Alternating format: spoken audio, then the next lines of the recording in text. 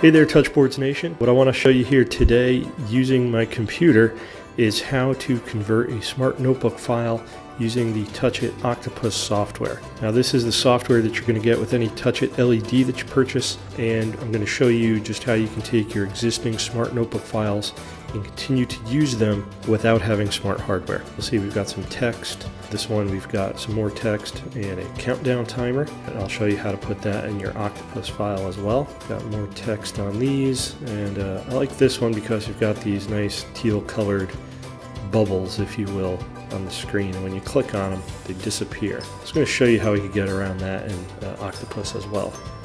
So let's open up our Oktupus software, and here you have it. It's real nice. You have your toolbar, you got your smaller toolbar that kind of floats on the screen there. It's nice because you can still just use what you have on your computer without it getting in the way. First, what we're going to do is go to Open, import our file. You don't have to save your lesson if there's nothing to save yet, so don't worry about that. Then we're going to have to go through here and select our notebook file. In this case, we're going to select Module 1, Lesson 12, just the file that I had. As you can see, instantly, or just about instantly, it comes over. You'll see you have all the text, and we click on all the thumbnails here. They'll all appear. Now you're missing those teal colored bubbles, but we'll get to that in a second. You can keep up there. So this is the second page that had the countdown timer on it, and as you can see, it's not here right now because that's a smart tool, and anytime there's a smart tool, you'd have to use the equivalent tool in Oktupus. So that's not coming up right here as it didn't carry over, but I'm going to show you how to get around that in a second. Let's rearrange this here. When you convert the file from Notebook, while it does have all of the original content like this, except for the smart tools, you know, that countdown timer's not here. But while it does have all the original content, it may look a little bit different. I can just click on that, make it bigger, move it around, and rearrange. Alright, so I want to show you how to get that countdown timer in there. And basically, because it's a notebook tool, it's not going to carry over into Oktupus. So you have to find the equivalent tool in Oktupus to use with it. So if we go into our Science Tools, you'll find a timer, and we can open it up here. I'm just going to set it to 1 minute. Click on Mode, it'll start countdown. And you just click this big red dot here to start and stop it. And that'll work as your countdown timer. So you can hit reset, leave that there, and you're ready to go. When you save this as an Oktupus file, that countdown timer will stay there and ready to use the next time you open it up. So let's look at this page where those teal boxes were. Again, we don't have those because that is a notebook tool, but we're going to just go to our Shapes tool. We're going to select Rectangle, some high opacity, and we'll make it red because it's nice and bright. And as you can see, I'm just going to cover up what the teal bubbles were covering up in the original notebook file. Now once those are on there, I can click on them, I can drag them off to the side, I can shrink it, or I can just go ahead and delete it if I wanted to. So not exactly the same as tapping on it and having it fade away, but it's giving you that same functionality. You're basically hiding what you don't want your students to see and then revealing it to them when you do want them to see it.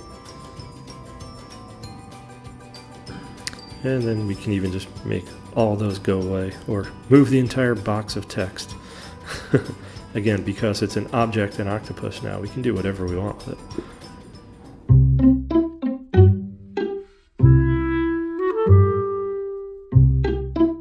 I'm going to go to the top of our toolbar and select Save As.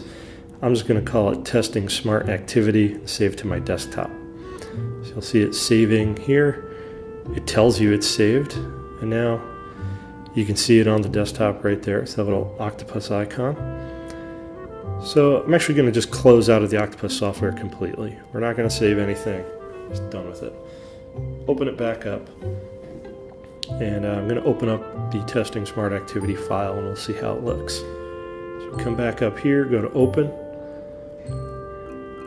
Do you want to save? There's nothing to save yet, so we don't have to worry about it.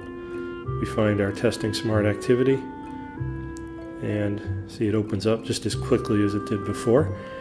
And you have to click on those thumbnails to see them, but as you can see, all the pages are there. And there's our countdown timer. Saved it in place. We just got to set it to 1 minute or whatever time you want.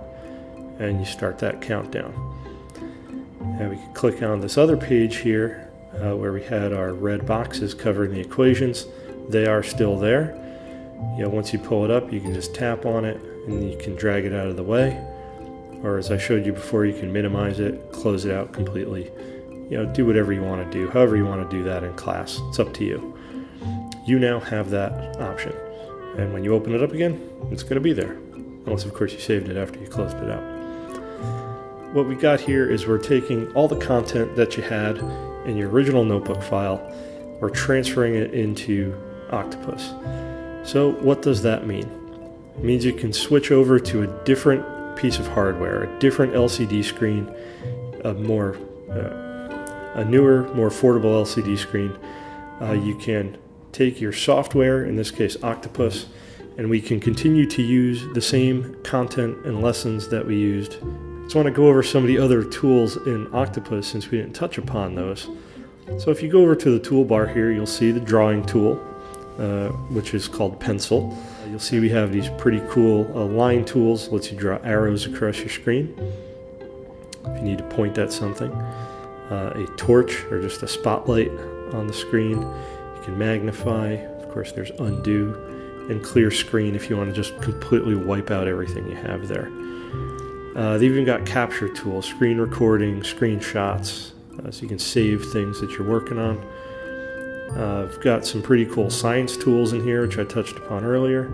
And then there's even math tools, which I think is pretty cool, because you've got numbers and symbols, calculators, number lines, and even some math games, which is pretty neat. So while it may not be the exact same content and activities you had in Notebook, you still have some activities there, especially for math, which you see right here. I think these can really come in handy.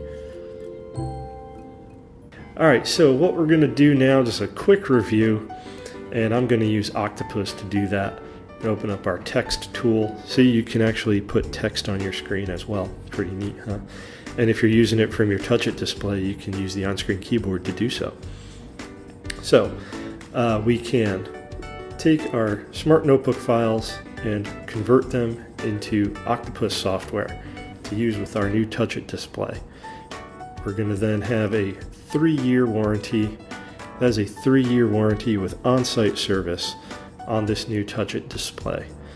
And if you ask me, that is one of the best in the industry, and you're not going to get a better warranty from anybody. Maybe slightly longer, but you're going to get on-site service with TouchIT, not to mention a great staff supporting you. So if you've got any questions about how to use Oktupus, how to convert those files, like you see right there, you can always contact TouchIT, or you can always give me a call here at Touchboards. We're here to help. Well, that's about it, Touchboards Nation. You take care. Now, once those are on there, I can click on them. I can drag them off to the side. I can shrink it